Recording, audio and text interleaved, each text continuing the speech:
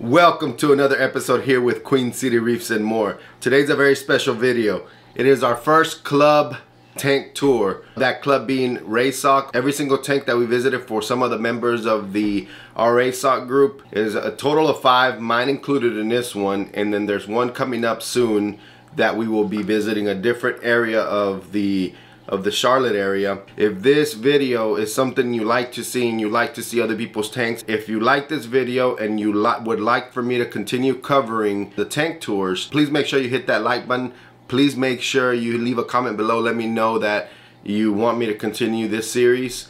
And don't forget that if you're not already subscribed, make sure you hit that subscribe button. There's a lot more coming on this channel. I really appreciate everyone that continues to be subscribed. This channel is growing. It is becoming the best channel in the Carolinas, and that's all thanks to y'all. All right, let's get to our first tank tour.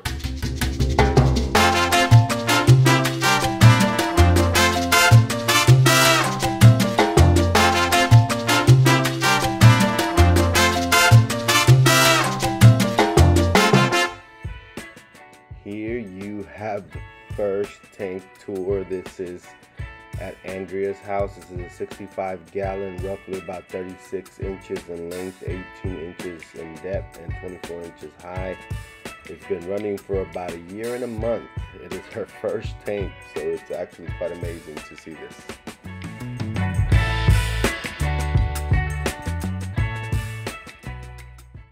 I know that the fish are going to outcompete them for the food, right. So they get first dibs, and then the seahorses kind of graze what hits the fan and awesome. What hits the sand, and then there's a very hefty cleanup crew in there. Oh, is there? So there's a fighting conch, there's a diamond goby, there's a sand sifter star in there. Yeah. Lots of snails. So. Yeah. Cool. How long has your tank been set up? Almost a year and a half. And how big is this tank? This is a 60 on the top, and then there's a, I think, 15-gallon down here. So. And you don't have any issues with the Alameda or anything going crazy in here? So that's my first one, and it's not growing. Mostly because this planted macro back here, it's not growing. I think the crabs are eating it, and which is fine. I mean, you know, I just kind of put things in there to see how it does. I just noticed that your seahorses like to latch on to Yes. Yeah, so I had a lot actually of that Alameda at the beginning. That's probably about a half to 3/4 of what it was, but I went through well, okay, let's see if I can grow macros, because my tank is feeding tons of nutrients into it, obviously because of overfeeding, but at the same time, I can't keep the levels, like the nitrates and phosphates, thriving. So I mean, your tank looks great. Mm-hmm. And I haven't cleaned it in I think 2 weeks. This is just a simple. Now you did the glass? I did the glass yesterday, and I was going to say my glass is every other day. Yeah, I did the glass yesterday, but you know, the starfish are always on the glass, and so this thing, I truly think that this is my difference maker right here. So this is a charcoal chamber that's carrying aquachar in it, and you like the aquachar? yeah, and so this was made by Robert King. He owns Zombie Clownfish. I don't know if you're familiar with him in the groups, but essentially he took the aquachar product and put it in a chamber, an air chamber, and it just runs an air line. That's all it has in terms of mechanics. And first the charcoal kind of, well, it's aquachar. It's not real charcoal, you know. It's not. But it sucks all those nutrients up and just builds its own biological filtration there. So, I mean, since I put it in, my water's clean. I barely get anything on the glass. Like, it's been incredible. Let me go let in. Now, do you run a UV or no? I don't. I would love to. That's a venture that I plan to make when I upgrade the tank, because they're expensive. I'll be right back.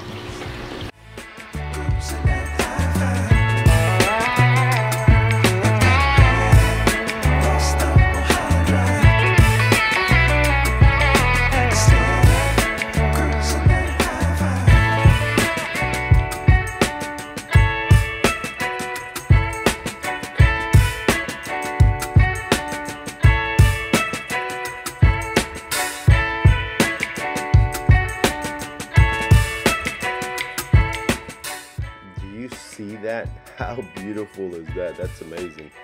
So she has 4 southern erectus seahorses, 2 northern erectus, let's see, 2 diamond gobies, 1 royal grandma, 1 6-line wrasse, 2 oscularis clownfish, 1 lynchia, 1 promia, 1 sand sifting starfish, 1 fighting conch, and miscellaneous crabs and snails. So I mean, I don't know about you, but this is a truly beautiful and unique reef tank. Look at these seahorses just going after the food. Amazing.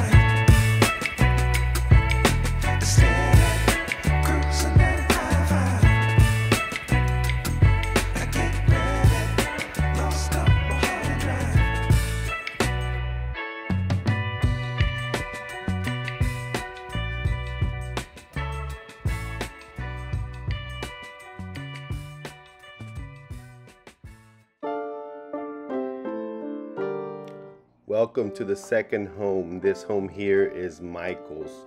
What you're seeing right now is one of his 2 tanks. This is his Nano Waterbox 20. And as you can see, he has a little stripey in there, which I don't know how he was able to get because I've been looking for one for so long.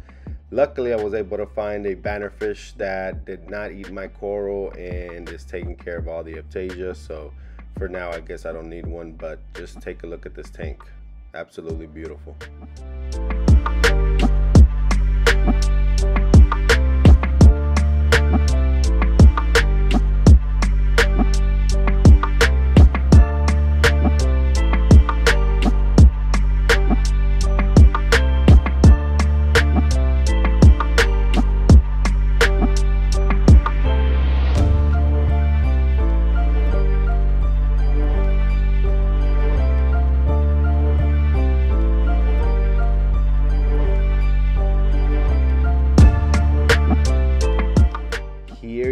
Have the one and only CADE aquarium.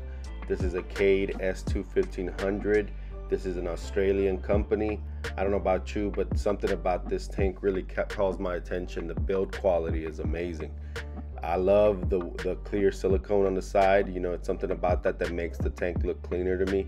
I'm not saying I'm against black silicone. That's all the tanks I have now, but I truly do like the uniqueness of this one. And another thing I like is that they use a white bottom, so you're almost able to go sandless, bare bottom here, because you will still get that brightness from the white bottom of this tank.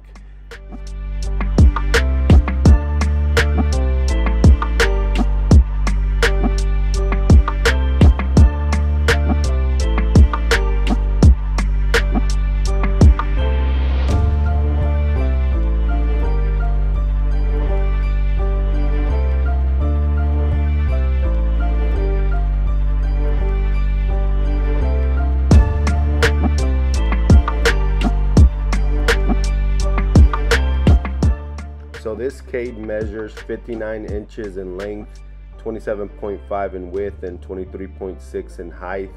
It is a display volume of 143 gallons. Looks like a sump volume of 26.4 and ATO capacity of 12 gallons, which makes it a total capacity of 181.4 gallons.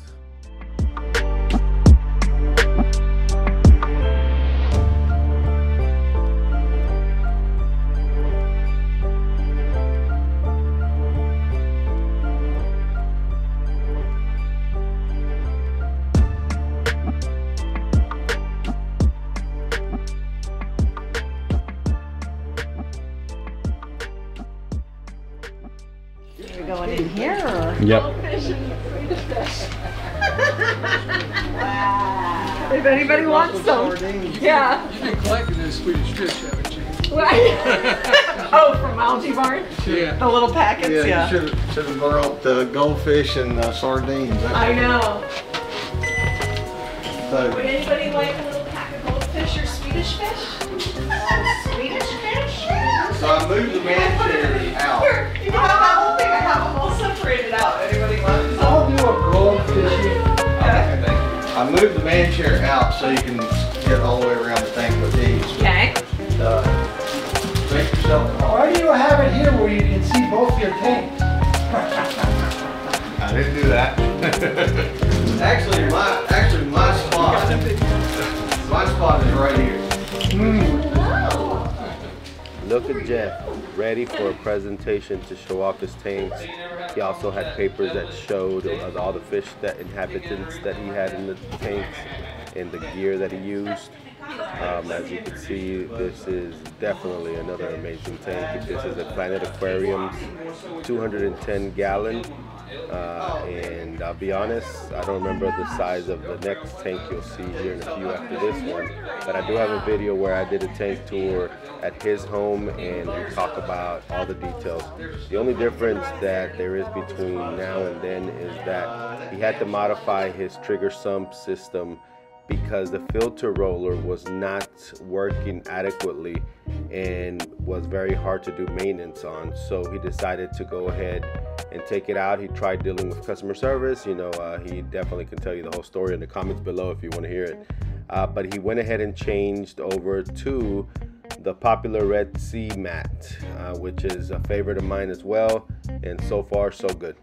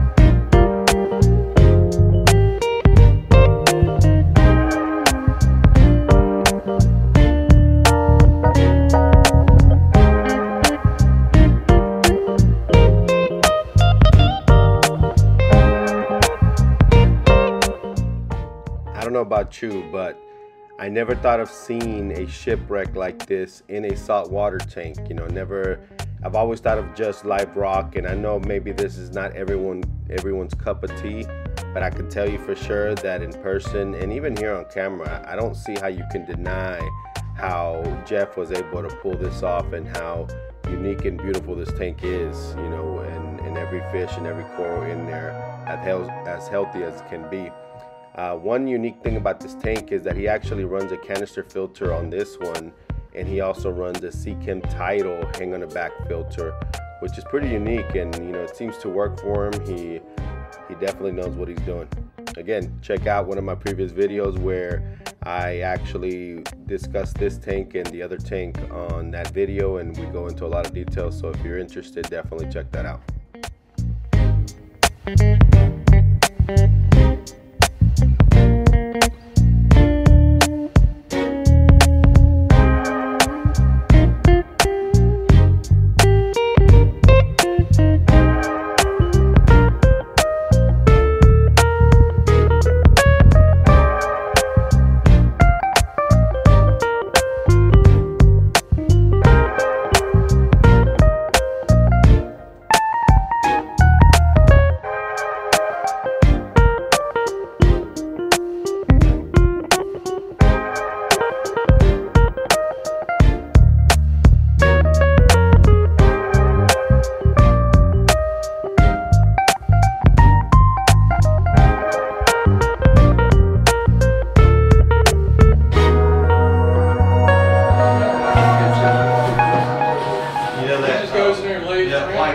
Stuff.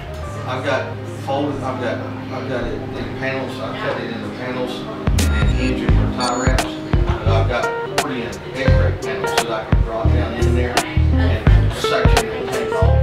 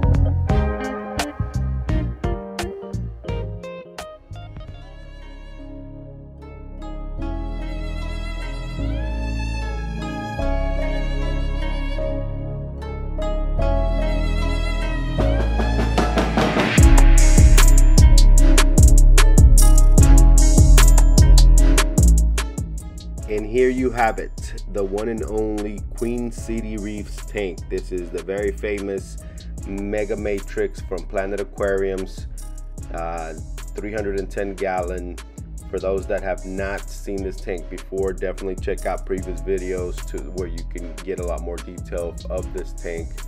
This tank at some point was actually a SPS dominant tank, or mainly only SPS. I actually had a Peninsula that I would keep all my LPS in to dedicate it to just LPS, but due to time constraints and due to issues and everything else that I'd rather not go over here, I ended up tearing the tank down, moving all the LPS over to this tank, and decided to sell that Peninsula tank and made the Peninsula room an office, which is where I'm actually recording this voiceover right now. So this is now what you would consider a mixed reef full of SPS and LPS. Some of my favorite corals in here, and this is where if you see posts on Facebook of me selling corals, this is where all the corals come out from. So as you can see, they're all nice, plump, and healthy, especially the Ghanies.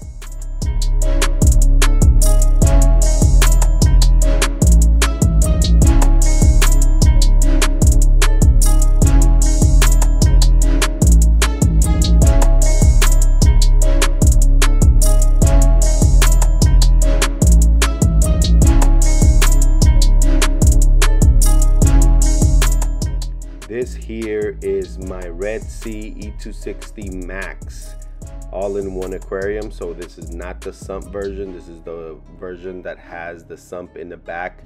Nothing against these type of tanks, but honestly, now I regret it, and I wish I would have gotten the one that had the sump in the bottom, just because you were able to add your own gear.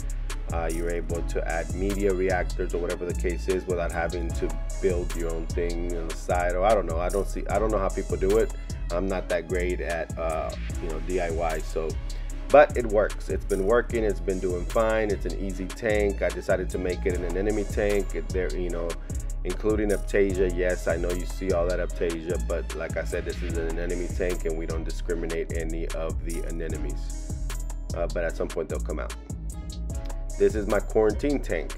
This is all the corals that you see on there from the Reefing USA show that just happened.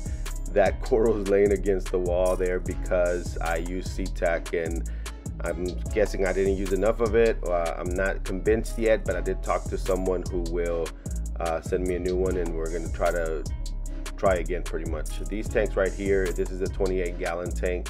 You'll see a blue jawfish in there. I don't recommend you keep one if you don't plan on keeping your tank at less than 76 degrees.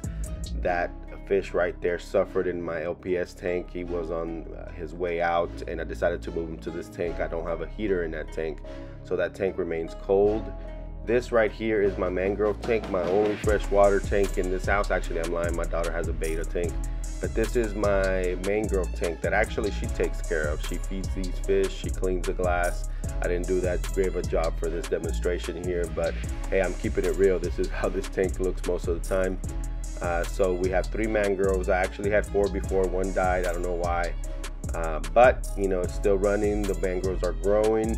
I don't know if I want to continue keeping this tank. I am definitely trying to reduce the load of maintenance that I have in this house, but for now it'll stay there. You'll see my only pea puffer that's left, but definitely doing great.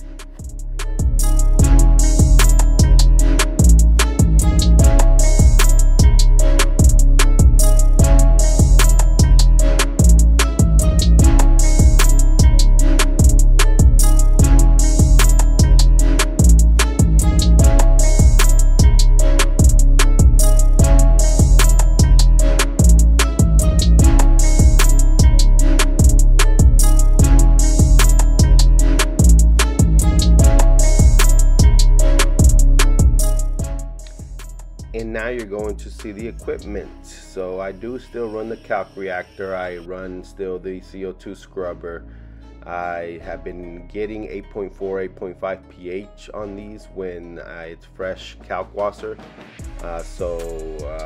Definitely want to keep it going.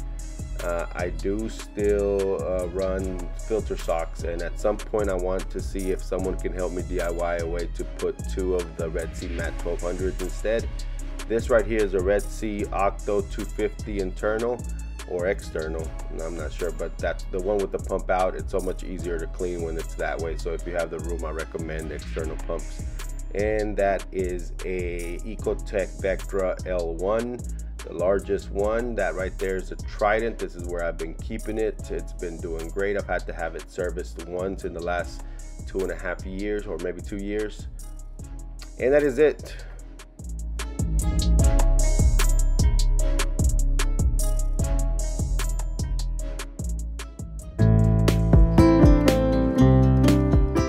I am bad with names, but this was the last tour that we had for the day. This here, the way that they were presenting this tank, especially from this entrance, was very, very cool. I really like the setup with plants on the side and everything. I mean, it looked very, very nice. I know that Jeff was already measuring how to get a tank all the way in there and use all that space for a bigger tank. Her husband was not looking too happy about that, but you know, maybe one day we'll see a bigger tank in there. But this one so far was a very nice one, well placed there. I think honestly it looks great. It's very cool how unique people are in putting these type of tanks together to their own liking. Excuse me, let me go somewhere. Scooter, of course, is named Scooter. Cruella. You named Cruella. I did name Cruella. Here's Ahmed. Cardinals did that. And Scotty is... Where's the name from? Achman. Sounds familiar. Larry? Why is he named Ahmed? That's the ugliest fish I ever saw. No, that's not why you named him Ahmed. Jeff Dunham's got that. Jeff Dunham. The dead terrorist. His face looks like that dead terrorist. And oh, I was telling you the feeding thing that I didn't open up that part. There's the sump. Larry, you can tell them the story of the stand. Oh, come on, you tell it so much better than I do. This stand was like almost a year in the making because making first. So I found somebody on Nextdoor that was recommended. Oh yes, he'll do a great job. And so anyway, he presented well at the first meeting, you know, and we told him what we wanted. 6 feet long because we wanted extra storage. Now anybody can pull out a tape measure. See, this is not 6 feet long. Oh, this is supposed to be 6 feet long? It was supposed to be 6 feet long because it was wide as a window. Yeah, it was supposed to be as wide as the window because I was going to have some extra storage under it. And you can look, I don't have anything rustic in here.